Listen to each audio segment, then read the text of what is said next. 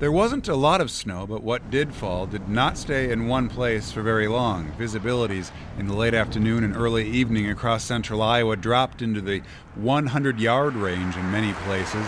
We watched car after car disappear into the storm along Highway 141 in Dallas County.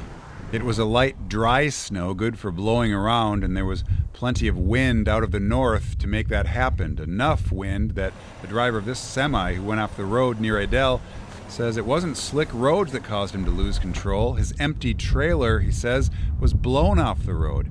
He wasn't hurt, but his rig dug into the soft ground of the ditch and had to be pulled out.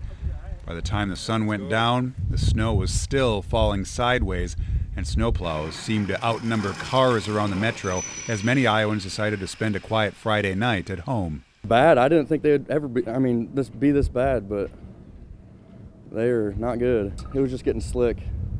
First it was ice, then snow-covered ice, and